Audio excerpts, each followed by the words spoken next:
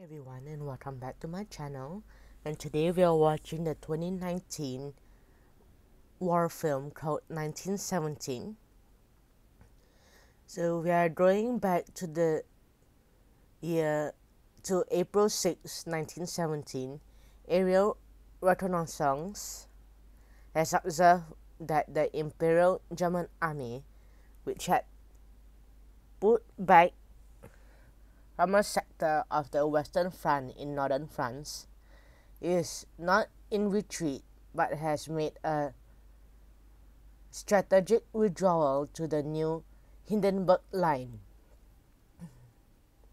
So realizing that the retrenches are too crowded for him to make it to Mackenzie in time, Schofield goes over the top and sprints on an open battlefield parallel to the British trench line. Exhausted, Schofield sits under a nearby tree and looks at a photograph of his family. On the back of one of them is a message saying, "Come back to us."